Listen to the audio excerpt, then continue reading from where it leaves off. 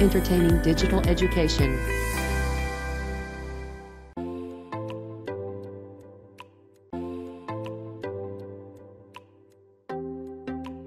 So they find something new Yes. to grow. So how can you link this, innovation to growth? How we can use innovation to drive growth? You know, people talk a lot about this and even driving up the economy as well. Yeah.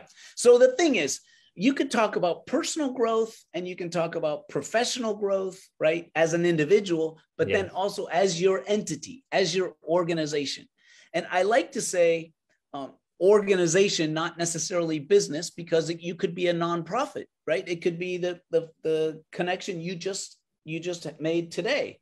So they are also looking for innovation to drive growth. And I would say, for me, it goes right back to those three circles. So you have one circle that's the comfort. That's the comfortable thing. Whatever we're doing, whether it's personally, right? If it's the way that I do my exercise, right? I do exercise using weights, and I do exercise using my bicycle or something. So it's my comfortable way. And I will keep doing that, and I will be the same. Same with an organization. Maybe we are comfortable doing the same, making a certain product that in consulting speak, they would call like a cash cow, right? The thing that we know we're good at doing this. We can be the cost leader, or we can be the market leader in this thing, but doing the same thing. It's a comfortable thing. It's in that first circle, the comfort. But you got to get outside the comfort zone means doing something different. Doing something innovative is going to be uncomfortable because it's outside the comfort, but it's in what we call the growth zone. And that's where you grow. All growth comes from doing things differently, doing things that require more work usually, right? It's much more comfortable to sit on the couch than it is to do a new kind of exercise program.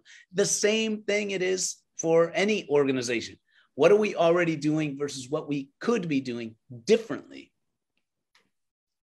Okay, thank you very much, Andrew. So it's very good that you raise up all this and get people to understand how we can make things better in terms of personal life, and even we use innovation in trying to innovate our process, our product, or even change business model.